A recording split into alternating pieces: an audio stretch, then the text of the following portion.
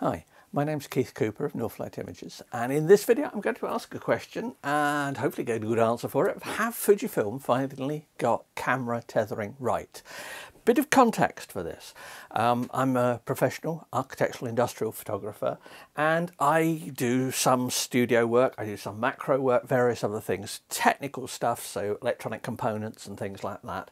But for years I've used a Canon kit, and I found the free Canon EOS utility software as excellent. There are better some aspects for tethering. Some people like Capture One. I don't particularly like Capture One, nor for a whole host of reasons. But Fuji provided some software, and when I got this GFX 100S a year or so ago, the most disappointing bit of moving to it was that it was absolutely hopeless for tethering. Now, I did a podcast the other day with Scott, another from Tin House Studios, another commercial photographer here in Leicester, who does different stuff to me. But during it, we had this camera sitting on the table in front of us, and we mentioned tethering, and the look both of us gave it, and the chuckle we both said is that it's useless. You used to have to be careful about what cable you connected things up. Now, this is a Mac Studio I've got here, and here's GFX, and it's working, and here is actual live tethering working. This is new software, or updated software from Fuji. I'll go through a quick some of the features and things of it, but you're really going to have to experiment with this because there are all sorts of things in it which are potentially useful for different people for different uses and stuff like that. So I'll just give a quick overview of what it is. I say it's free software, runs for a whole lot of other cameras as well in the Fuji line, so this isn't just the big medium format stuff, but downloadable, and it even suggests that it works with Lightroom. And I can't really test that since I never ever use Lightroom. I really don't like it for a whole host of reasons. I use Photoshop, I use lots of other software, but you'll obviously once again need to have a test and see whether it works for that. I've got it plugged in, USB-C lead here, going actually just to try it. I plugged it into the output lead. This is a lightning connected USB 4 lightning connected external drive on this, and I've connected this into the down socket of this. So the USB socket at the back of this is there. It's powering the camera here. Now previously, to get this to work, I could only get it to work from one particular socket and various things. I had to turn off the power supply for it. I don't think it's charging because the battery hasn't gone down, but it hasn't stopped working. And it's been on continuously now for an hour or so. So it suggests that USB powering is working along with actually taking shots. What does it do? Well, this is a live view display here I've got set up of this little plastic car, and I'm using, just to make it awkward for it, I'm using a Canon TSE 90mm tilt shift lens. I'm using a couple of extension tubes, and I'm using a photodiox adapter from EF to G mount electronics. So I've got full control over this lens. I can set the aperture. It's set at f/22 at the moment. Why so small? Well, extension tubes. Depth of field, once you start using extension tubes to be able to focus close, depth of field gets very, very small. So that's this. But anyway, it's set up, it's there. I've just got this little light here. This is a useful little battery powered lamp I've got a review of this. I use this all the time. This is great. I've even used it as a torch, and I've got a softbox that will go with it as well. But anyway, it's lighting this little plastic car here. Now I use these for a lot of test stuff. I focused it on that, and it just works. Now, there are a lot of different settings, and I have not been through all the settings. I've done what I often do with a bit of software, is try and use it without reading the instructions. I used to do usability testing, so I've had a lot of experience of just trying software, but it gives me a good feel for the design of it. And this actually feels as if it's been put together by somebody who does tethered shooting. and knows what they want. It has features that aren't in EOS Utility, the Canon software, which I've used for many years because I teach the basics of product photography. Part of our business is teaching to other businesses. Now, I do private tuition for printing and all stuff like that, you know, lenses like this, but commercially we also teach businesses to set up their own product photography. And I've often suggested people get basic Canon cameras to start with, DSLRs at the time, now mirrorless. Get that to learn the basics of doing it, because the software was excellent and it was free and it does all sorts of things. Now, what have we got? Some of the options on here. Now, I'm going to go through, let's take that there.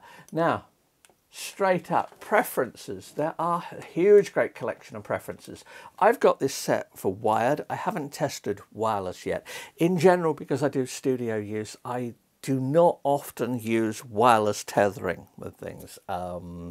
I prefer the usual reliability of cables. As I said, this was ultra picky about cables, about connections, about all things.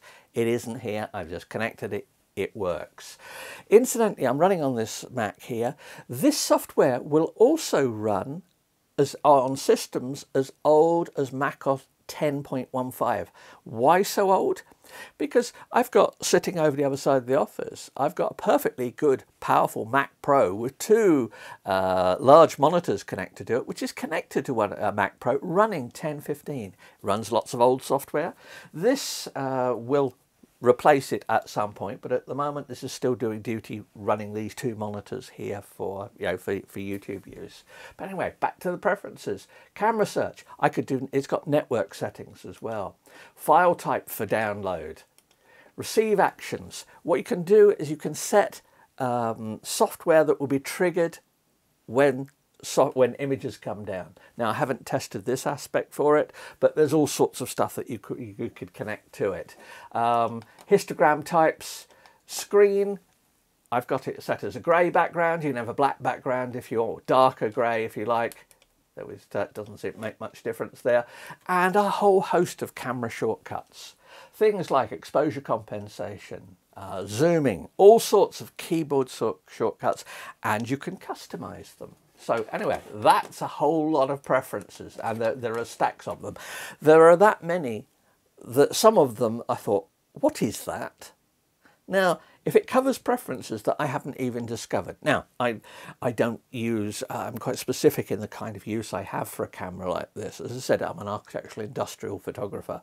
So there are many features there that I would probably never have had much cause to use. Now, looking at the basics here, we have histogram. Looks good. Let's just run through some of these. A navigator. I can zoom at this point, so I can actually set the zoom level, and I've zoomed right in. I can move the focus here, and I can see just how small that depth of field is. I can actually move the camera and sharpen something up. There we go. We're talking very small depth of field. So anyway, that's that. Take the zoom back. We're back to full frame there. Now, I can have this, I can do a zoom at the top. I could set it to 35mm crop mode. So if I'm using something like my MPE 65 macro lens or some of the other macro lenses I've got that may not have the field coverage to the image circle for something the size of the sensor in this, I can use it with that. So I can set, there's all little icons at the top. I say it's easy to use, but there's an awful lot in it. I'm just looking at some of the settings and stuff, and yeah, I'm going to have to investigate it properly. But the key is I was able to just download it, set it up and start to take pictures, and that's always a good sign from my point of view for when I'm looking at software. It has an interesting assist tool, so that you can put an overlay on it. You can put guidelines on, and there's some yellow guidelines appeared on it there, but I can overlay an existing image. So if you're doing product photography or doing certain other stuff and you want to make sure your subject is set up exactly as it was for a previous picture, what you can do is this. Now this has got a picture of a little green car I took earlier, in fact this one here, and that has appeared as an overlay, and I can see that the alignment is quite different. Of course it has. I've moved things, you know. I don't normally do stuff like this. I have quite a precise setup for macro stuff and close-up work. But anyway, that allows me an overlay. I can adjust aspects of the overlay. I can alter it. I can even move, tilt, rotate the overlay. So that's a useful one for that. Automated shooting, focus bracketing, and interval timer, so you can use it for interval timing, shooting, and it's got exposure bracketing as well. Now, all of these sorts of things, many of them would be better if this was a proper Fuji lens, if I wanted to try autofocus on it. But this is just, I wanted to use this just to make it that little bit more difficult and actually closer to the sort of kit I might actually use. So we've got various settings, image quality settings. You can, all the usual adjustments you can make on this for image quality. This is applied to the JPEGs, by the way, not to the RAW files. And I can see that it's set for superfine and RAW, so it's RAW and JPEG it's set for. So that's set for that. Autofocus, manual focus settings. Obviously this is fully manual focus here, sliding things backwards and forwards. Face detect, all the bits and pieces. So everything that the camera does is there. Shooting settings, metering. I can have IS mode, so I can have the IS on. I can have 35, I can change here to 35mm mode, so I can just go to that and suddenly we've zoomed in and it's, you can see the crop, it's now 35mm mode. Put it back, we're back to that. Now the TSE 90 here is a tilt shift lens, 90mm. It works, this a treat on this camera. It has more than enough image circle to work on this camera, works with these tubes. This lens dates back to 1992. This particular one is sometime later than that, but you know, you can use old lenses like this perfectly well, and I can have set everything. It's causing no problems whatsoever. So that's that. We've got some setup where you can change aspects of the camera settings. You can even format your card if you like. You can decide date, time. All the usual camera settings can be controlled through this. And we have image, in fact, I can even set copyright notes. So if I want to put some comment information that goes onto every picture here, so if I'm using this for, yes, for a particular job, I can enter it here. There's settings down the bottom here with all the camera settings, so I can see that it's set at a 50th of a second, 3200 ISO f22, and that's, you know, to get that. To take a picture, there is a button at the bottom, and there we go, I've just taken a picture. That's in live view mode there, and there's the image that I just took. You see, I move this and nothing's happening there. There is that image I just took. Let's move that back. So there we have it. There's the basics of it. There is probably far more to try and discover in this. It looks good. And thank you, Fuji, for producing some software so that my scoffing at the capabilities, the tethered capabilities of this, is no longer true, it would seem. I've not used it for a job yet, and you just downloaded it yesterday just to test it, but it runs on this. It will run on old stuff as well. If you want to explore tethering, if you've got a Fuji camera here, give it a go. It's free. Have a play, but you probably want to have a read of the manual. Anyway, I hope that's of some interest, and I hope it helps some people find useful stuff. And thanks for watching. If you've got any questions, let me know. This is coming back to some more stuff I've got connected with the cameras here that I'll be looking into. And yeah, it's the battery has not gone flat. So yes, the power is working. So I've got tethered, powered feed. That's good. So there you go. Thanks very much. Bye.